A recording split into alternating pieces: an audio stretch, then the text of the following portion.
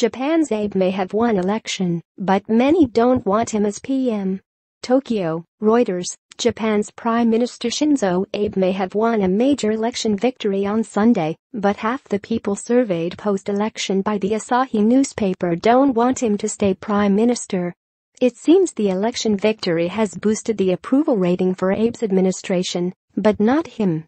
Public support rate for Abe's administration grew to 42% in the survey, conducted between October 23 and 24, up from 38% in its previous survey in mid-October.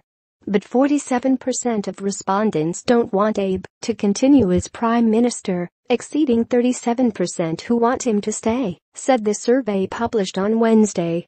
Abe's disapproval rating slipped to 39% from 40%. According to the Asahi survey, Abe is due to remain Prime Minister until September 2018, when his tenure as Liberal Democratic Party (LDP) leader ends and a new vote for LDP leader is held. Abe's LDP-led coalition won a combined 313 seats in Sunday's national election, keeping its two-thirds supermajority in the 465-member lower house, local media said.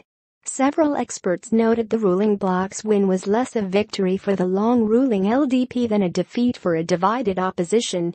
The Asahi survey also showed 51% of respondents said the number of seats the ruling bloc's won was too many, while 32% expressed the seat number was good.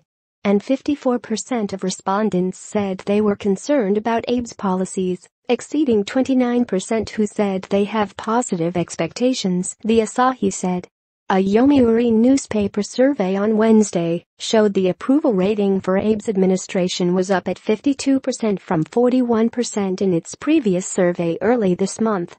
Asked reasons for the LDP's winning majority on its own, only 6% said it was high hopes for Abe, 10% said appreciation of ruling party's achievements, while 44% cited fragmentation of opposition, the Yomiuri said. Reporting by Kaori Kaneko, editing by Michael Perry.